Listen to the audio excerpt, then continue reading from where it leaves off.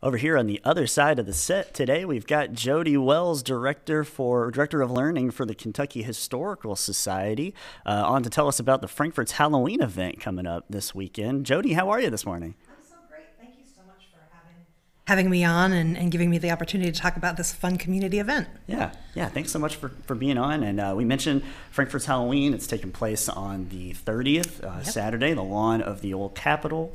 And it's presented by the Oddfellows Capitol Lodge and Kentucky Historical Society. Right. Before we get into the day's events, tell me a little bit about how the partnership between KHS and Oddfellows came about. Right. Well, at the Kentucky Historical Society, we had talked for a while about having some fun event, some sort of outdoor event. Obviously, last year didn't really work out so well for us. So we decided to do this Halloween event this year.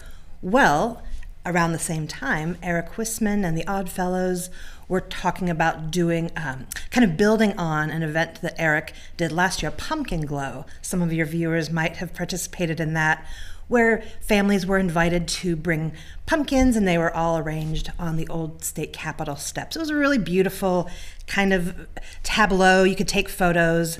It was pretty successful, so Eric decided to build upon that. He approached us. We said, well, gosh, we're planning an event during the day. You're planning an event in the evening. Let's merge the two, and Frankfort Halloween was born. It's awesome how conversations come up and groups get together, and all of a sudden you have a bigger, better event. That's the beauty of communication, right? Right. That's it. Jodi, can we run down the schedule a little bit about the things that are happening on Saturday? Sure. By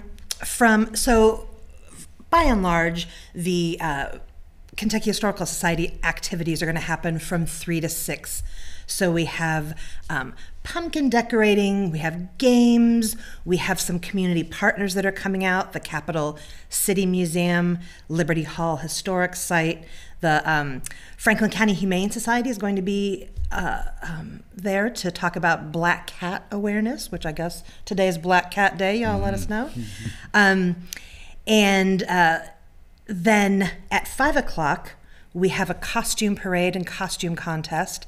And then at 5:30, the good folks from the Kentucky Dance Academy are going to be doing a big thriller dance, which is going to be a lot of fun. They'll do performance and then teach some of us in the crowd a dance as well. So that's going to be a lot of fun. Then at 6 o'clock, the Oddfellows Capitol Lodge of Frankfort takes over. And then those events will have some trick-or-treating, some candy bags, treat bags available.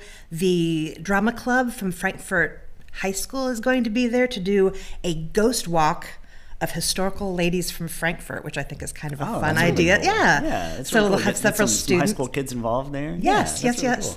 And I think that's the beauty of this event is so many people have come together to make this thing happen for downtown Frankfort. Yeah. And you mentioned the thriller dance; those are really popular right now. Like a lot of events are doing that, but it's a really cool partnership with local dance academies, and get people moving as well. And I'm have sure you been practicing, Jodi? Yeah. I'm a woman of a certain age, and I remember the original, the OG, right? Yes. I remember that thing. So, it'll be a multi-generational activity. Well, and so tell us. I believe so. This event may be sold out, right? The night tour of the old Capitol. Yeah. But thank you. Can you maybe shed some light on what if folks are not already signed up for that, if they missed out this time, what they're kind of missing out on, or what they can expect if they've got tickets for it? Right. So if they are the lucky few who have tickets, and we have this Old State Capitol ghost tour, or haunted tour, I guess, of the Old State Capitol happening both Saturday night and the night before, Friday night, and both evenings are sold out. But one of our amazing learning team staff, Carol Bolton Easterly, will be taking guests through the Old State Capitol and telling some of the history and maybe some of the happenings that have gone on there, or some of the mythology, perhaps. Some of the spookier bits. Kind of the spooky bits, nothing gory, but it's just a lot of fun. It's all in good fun. And Carol's a magnificent tour guide, so they should have a good time. Yeah. So if you're unfortunately don't have tickets to that for this year, no way to get in there this year, but something to keep in mind for next year, for next year's event, and try to get in there early.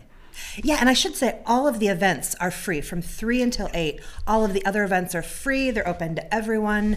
And so that's the good news. You can still take part in lots of other fun. Just the tour itself is sold out.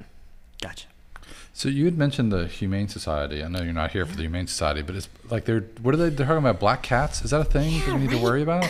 And unfortunately I'm not as savvy to this as I should be, but I do know that there is still maybe some superstition around black cats. Okay.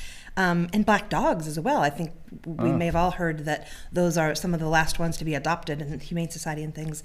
So the Humane Society is going to be on hand to dispel those myths, maybe talk about the origins there, and probably talk about how we can all help the animals there in the shelter. Yeah, I didn't mean to put you on the spot there, but I was just like, I heard that. I was like, that's crazy. Yeah, I know. There's a weird stigma still around about black cats, unfortunately. Right? And It's I guess like it's like 2021. Yeah, exactly. Yeah, I feel the same way.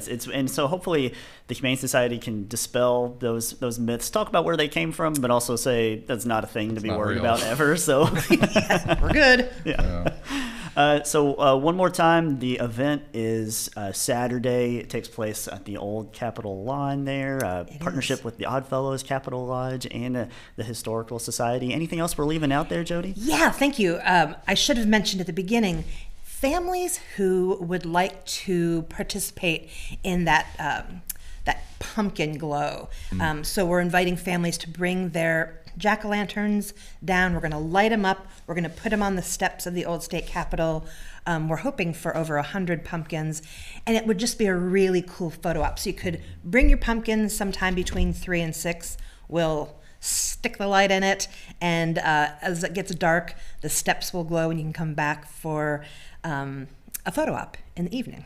That's cool. And pre-carved, right? Like you carve your pumpkin beforehand. Carved. And We're going to have some pumpkin decorating during the 3 to 6 portion. Yeah, okay, cool. But just the little pumpkins, and it's more decorating than carving. Oh, I got you. Probably knives. We're a little dodgy on that. Well, then you got to deal with all the innards and stuff. You don't have space for that. Yeah. And Jodi, thanks so much for coming on the show and shedding some light on the Frankfort's Halloween event. Again, it's this Saturday at the old Capitol Lawn, so check it out. And Jodi, thanks so much for coming on. Thank you for inviting me. I really appreciate it.